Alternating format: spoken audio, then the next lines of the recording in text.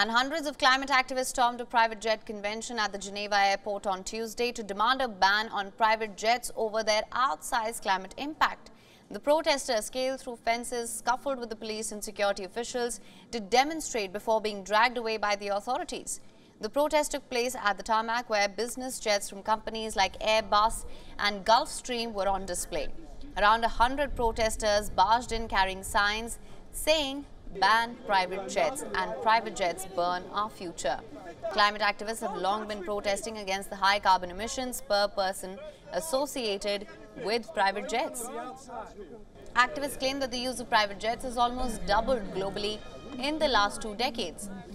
On the other hand, the jet industry says it's doing everything it can to boost the use of sustainable aviation fuel, which produces fewer carbon emissions than traditional jet fuel. Organizers of the show have claimed that around 80 protesters were detained.